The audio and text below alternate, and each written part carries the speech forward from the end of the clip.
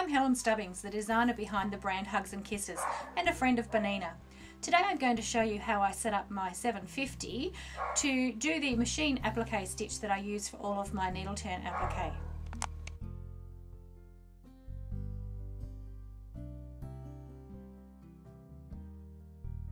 So I'm showing you how I set up my 750 Quilters Edition Bernina. Many of us have this machine. It's a beautiful machine. However, it has been superseded, but there are many other in the 700 series that work almost the same. So the things that I have changed from my default package for this technique are: it came with a 20D dual feed open toe embroidery foot. I actually purchased the original 20C, so the standard foot with a narrower opening here. Reason being is the wider one, the applique tended to get pushed down into the gap, and also this suits perfectly to sit on the edge of my applique piece. The open toe embroidery foot allows me to have full vision of my applique, and you'll see when I show you the technique how perfectly it works.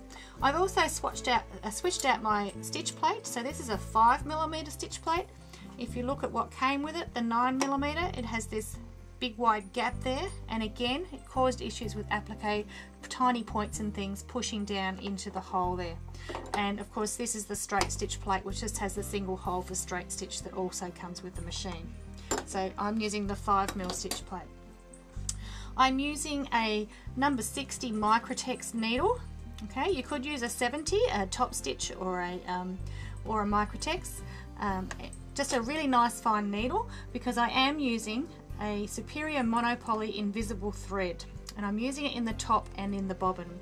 Now, because I do so much of this, I buy it on a cone, and you may know that monofilament threads can be quite fussy with your machines and quite tricky to use. Some of the tips and techniques that I've found that help is having it a long way away from your machine. So instead of putting it on the spool holder, I've got a cone, and I've got it on a cone holder way over on the back of the table there, and then I bring it through this extra thread guide here before it enters the tension path. And by having it a long way away, any loose slackness or flyaway thread loses that sort of flyaway loopy bits before it gets to the tension disc, so it helps with having tension issues and getting all tangled up. If you do put it on your spool, make sure to use the thread net that comes with it to give it that little bit of extra tension, so you're not getting it flying off the reel and having loose and tight tension as it's going through. I also use it in the bobbin, and we can talk about winding the bobbin another time. So the stitch that I use, I'm just going to clear that and go back to a straight stitch. Okay. So on the stitch panel here, we're going to go back to our choice of folders of all the stitches that are default in your machine. And you'll see on the first screen there's 6 different folders. If you arrow down, you'll notice that there's one more folder there, and that's the folder where we'll find our stitch. So 1324 it says there. If we open it up, the stitch I use is 1331. You could try 1329, which is more of a blanket stitch, but I like the 1331, which is a blind hem stitch. Okay, it's a stitch that goes in the ditch, and then it just swings in every now and then and catches. So that's the stitch we're going to use. However, we also need to change the width and the length. So we need the length change so that that little swing stitch swings about every 2mm for our applique. So I'm going to change my length down to about 0.3, quite tiny.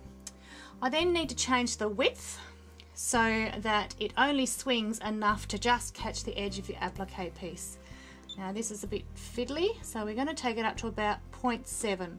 Now when you're first starting, you might like to start a little bit larger, a little bit wider, just so you don't miss the edge of your fabric while you're working.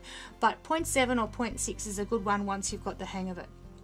Okay, so 0.7 and 0.3.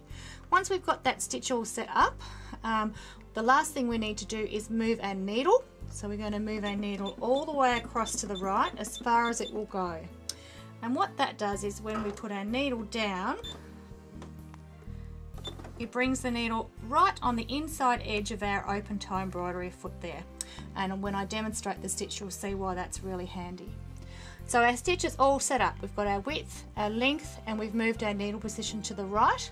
Once you've done all of that, we're going to add it to memory. So we just go to our memory bank, save it to our memory, and there's our applique stitch. So every time we're going to applique, our stitch is there ready to go.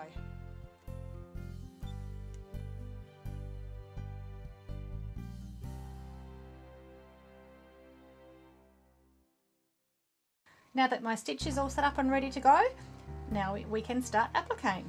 So I place my applique piece, which has been basted onto the background, underneath the presser foot, and I have the edge of the applique piece sitting on the inside edge of my foot. And you can see if I lower my needle, it's right in the ditch of the applique piece and the background fabric, and that's exactly where we want it to be.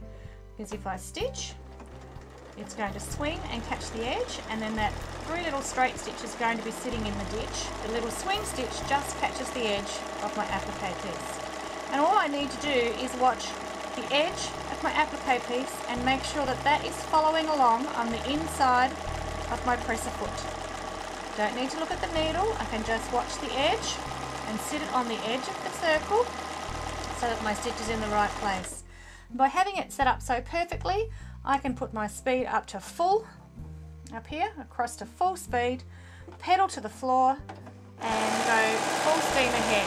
And you just guide your fabric around, keeping the edge of the piece on the inside edge of your presser foot. And if we zoom in here, you can just see the little tiny spots where the stitch has formed. Once that's washed, we've dissolved our applique paper, those little stitch holes will disappear completely and you'll have a perfect invisible applique with a needle turn look, but done by machine.